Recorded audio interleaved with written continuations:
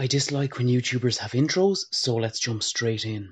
The top 26 supply chain management jobs. So number 26 is an inventory manager. The national average salary in the USA is $60,535 per year. Primary duties include inventory managers, also called inventory analysts, are responsible for tracking and monitoring inventory in a warehouse or other facility. They may also create organizational systems and documentation processes that adhere to industry best practices. Inventory managers watch for possible supply overages and shortages. And just as a side note, after your studies, this is a very good way to get into supply chain and procurement. So look out for these jobs if you're on the first rung of the ladder on your supply chain career.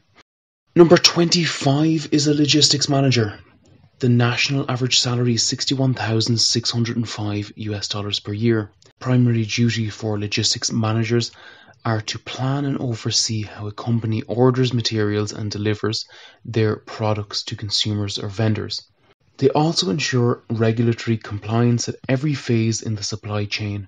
Logistics managers may also be responsible for the entire supply chain of an organization or a designated region within a large company. Number 3 is a logistics planner. So this would be $61,227 per year is the national average salary, and the primary duties encompass logistics planners coordinate the receiving and distribution of a company's supplies and product. They must be highly detail orientated to research all phases of the shipping process and track shipments and deliveries to clients, customers and vendors. Logistics planners often report to logistics or supply chain managers. Next, we have the transport manager, and the national average salary is $63,508 per annum. And transport managers oversee an organization's transportation activities, including vehicle sourcing and procurement, adhering to safety and other regulatory guidances for delivery and oversized vehicles, conducting operator and driver training, and creating schedules. Next, we have facilities manager, and the national average salary is $64,084 per year. Primary duties for facility managers is work mainly in production and manufacturing to manage the regular maintenance and upgrades of equipment, systems, and other physical components. They may oversee one location or be responsible for all of a company's manufacturing facilities. Number 20 is a supply chain specialist, so $65,151 per year. Supply chain specialists, also called supply chain planners, work with an organization's logistics team to help source and order materials, plan inventory needs based on customer trends, and coordinate product deliveries. They often report to supply chain managers. Next, we have a distribution manager, and their national average salary is $67,912 per year. Distribution managers oversee the delivery phase in a supply chain. They manage the timeline, quantity, and destination of a product and supply shipments. Distribution managers must be able to forecast consumer behavior and use industry software for planning and implementation. A production manager with a national average salary of $68,230 per year. They oversee production team members, equipment and processes. They focus on meeting company standards, providing a safe work environment, meeting production quotas, and adhering to state and federal guidelines. Next, we have a purchasing manager. Purchasing managers are responsible for sourcing, researching, and contracting with material or product suppliers. They work to find the highest quality, most effective materials and negotiate to receive the best deal for their organization on products to use or resell. And their national average salary is $70,396 per year. Coming in next, we have a supply chain analyst at $71,307 per year on average. Supply chain analysts work with organizations to observe supply chain processes and locate inefficiencies or other problems within the supply chain and make recommendations for improving operations. They often report to the supply chain manager. And funny enough, next we have the supply chain manager. And there's a big jump in salary now to $80,566 per year. So supply chain managers, sometimes referred to as supply chain administrators, plan and oversee components of the supply chain. They aim to decrease costs, monitor inventory, and keep the process moving efficiently. They try to anticipate and respond to issues in supplies, logistics, or budgeting. Next, we have a quality manager. So the national average salary is $82,826 per year. Their primary duties include helping to define company quality standards and ensure the products and services meet those standards for clients, customers, and employees. They must have a thorough understanding of all industry regulations and monitor their organization's processes for compliance. Quality managers create plans for quality improvement. Next, we have capacity manager, coming in at $83,019 per year as a national average salary.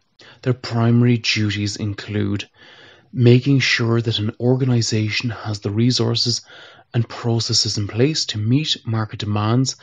They work to make manufacturing and production processes as productive as possible through optimized processes, tailored resources, effective supply chain operations, and strategic partnerships.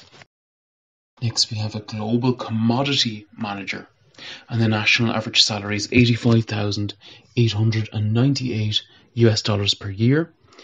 Their primary duties are to create and implement commodity strategies to help an organization maintain an efficient, cost-effective international supply chain. They research market trends to anticipate inventory fluctuations, monitor product quality, and manage relationships with suppliers. So of note, a lot of these jobs overlap. You can have a procurement manager also being a quality manager and looking after lead investigations on materials that come in as defective. And you could also have an analyst being a procurement manager. You can have a logistics manager working in supply chain, etc. So if you want to move out of one position and into another, typically these are quite fluid in definition. Next, we have a category manager, and the national average salary is $92,894 per year. And the primary duties include focusing on a specific category within an organization to research and analyze that distinct market, predict consumer behavior, and develop associated ordering and marketing strategies.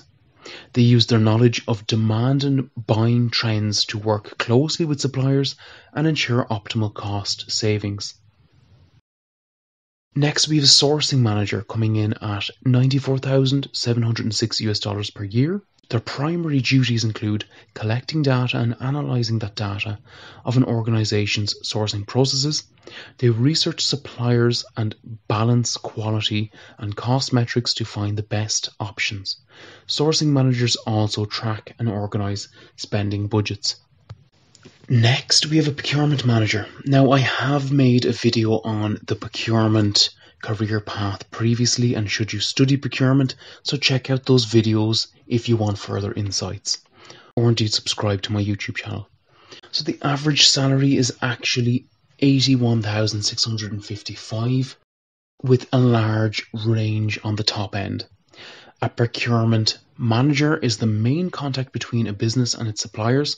Specific duties a procurement manager might perform include using analytical skills to identify and evaluate possible suppliers, negotiate favourable payment terms with potential suppliers, post-contract formalisation, monitor how the supplier performs to ensure it is meeting its contractual obligations, work with company managers, engineers, and executives on capital projects to ensure they procure essential supplies, and monitor changes in the industry, establishing forecasts to create the appropriate strategies to further the operational goals of the business. and the educational background that you need. Because of the technical and analytical nature of the job, a procurement manager often has to hold at least a bachelor's degree in a technical discipline. In my case, I have a PhD completely unrelated to procurement, so there's always a way in. Next, we have a strategic sourcing manager. The average salary is $92,141. A strategic sourcing manager helps ensure that an organization's purchasing spend balances cost effectiveness with profitability and competitiveness. The person in this role is ultimately responsible to business stakeholders and may have to present recommendations to stakeholders for approval. Here's some of the strategic sourcing manager's specific duties: conducting research to drive the company's purchasing decisions and analyzes new business opportunities, negotiate prices with suppliers and vendors, and work closely with the purchasing and procurement departments. And typically their educational background is having a minimum of a bachelor's degree in economics, finance, logistics, or a related field. Some companies require a master's degree in business for this position. So next we have a senior facilities manager, and their average salary comes in at $97,855. So a facilities manager ensures that buildings, properties and services uphold an organization's operations. Here are some specific duties a facilities manager is likely to have: supervises building facilities and property maintenance, and creates maintenance policies and procedures to govern them. Manage building systems including mechanical, electrical, plumbing, HVAC, safety and waste management. Meet government regulations as well as environmental, health and security standards. And their educational background, typically they have a bachelor's degree in business, engineering, facility management or information management, and this is required for this position. So number 20 is a global commodity manager. The average salary is $102,299. Generally a senior position within an organization, a global commodity manager is a key employee in the purchasing department who coordinates the procurement strategy for particular commodities. To succeed in this position, the global commodity manager must have an understanding of the local and global market, supplier sourcing, and risk and performance management. Here are some duties a global commodity manager is likely to undertake: act as the go-between for various manufacturers and suppliers and the procurement community. Understand how the company's global and strategic procurement policy fits into the overall strategy and ensure that procurement helps to meet the company's business objectives. So for the educational background, usually a global commodity manager must possess a bachelor's degree in supply chain management, engineering, business, economics, or an equivalent field. Next, we have a production manager. The average salary is $103,581. A production manager is responsible for planning production schedules and ensuring that the production process is accomplished on budget and on time. Duties related to the production manager role may include plan and create work schedules, develop staffing requirements and production cycles to enhance productivity, analyze production processes and recommend strategies to improve these processes, ensure that equipment is working correctly and that employees are adhering to health and safety guidelines, and to provide monthly reports in the areas of quality control, production numbers, and safety, for example. And in terms of educational background, most employers require candidates to hold a bachelor's degree in an industrial engineering or business administration. However, some employers prefer individuals with a master's degree in industrial management or business administration. Number 22 is a supply chain manager or senior manager. The average salary is $111,424, and a supply chain manager or senior manager oversees and manages the company's overall supply chain and logistics operations with the goal of increasing efficiency and productivity as well as reducing costs. Here are some of the specific duties of the supply chain manager's role: work with managers across the company to plan and execute its supply chain strategy, Manage and monitor the qualifications and performance of a company's vendors and suppliers to ensure they meet the organization's requirements, and manage the day-to-day activities of subordinate staff members. And the educational background, typically a supply chain manager holds at least a bachelor's degree in supply chain management, sales, logistics, or business administration. So the next one is a senior logistics manager, and their average salary is coming in at $112,209 per year. A logistics manager plans and oversees logistics policies, goals, and initiatives. Here are some specific duties of a logistics manager. Develop procedures for logistics management to enhance product workflow and reduce costs. Select and negotiate shipping and supplier costs as well as distribution, transportation and inventory control. Supervise materials movement, distribution and storage along with controlling flow of incoming materials and outgoing finished goods. Ensure customers get their products on time and hire, train and supervise warehouse, inventory control, material handling, customer service, transportation and planning employees. And the educational background, typically a logistics manager needs a bachelor's degree in supply chain management, logistics or business administration. Next up is a purchasing manager with an average salary of $116,000. A purchasing manager is involved in every facet of an organization's operations, from product development to comparing supplier costs to strategic planning to production. Here are some of the specific duties of a purchasing manager role. Create strategic purchasing processes and procedures and manage purchasing. Manage all the vendor and supplier relationships and negotiate major purchase contracts. And evaluate and analyze purchasing and pricing trends to forecast demand and reduce purchasing costs. And their educational background, typically organizations will require a bachelor's degree in business, economics or engineering, although larger enterprises may require a master's degree. Next up and second last is the Vice President of Supply Chain Management, and the average salary in the US is $166,440. A Vice President of Supply Chain Management manages all the key aspects of the supply chain processes in the organization. And here are more specifics of the role. Develop supply chain management strategies in areas such as inventory control, systems integration and optimization, and demand planning that meet the business's performance objectives as well as customers' expectations. Interact with suppliers and vendors. Find innovative ways to solve supply chain problems and report on progress to the company's supply chain management leader. And maintain industry and regulatory compliance and minimize organizational, environment, health and safety risks. And the educational background, typically a bachelor's degree in supply chain management, business administration, logistics, or in a related field is required for this job. And finally, number 1 is the Chief Supply Chain Management Officer, and the average salary is a whopping $243,550. A supply chain's top leadership role requires that an individual possesses an understanding of the business and has acquired the leadership experience to become a division head. To achieve this role, a candidate has to demonstrate proficiency in a variety of supply chain management ideas, practices, and procedures. This role generally reports to the company's top management. Here's a look at the main duties of a Chief Supply Chain Management Officer.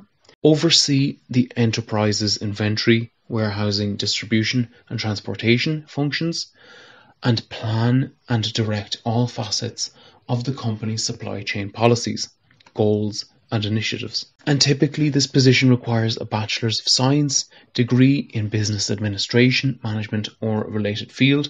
Some organizations may require a Master's degree in Business Administration, Procurement, Social Sciences, Purchasing, Commerce, Economics, or a related field. So many careers options exist in the supply chain management and logistics fields and collectively attract many types of people. Companies in virtually every industry need to procure, source and dispatch goods. and managing these business functions efficiently and effectively is critical in today's business environment.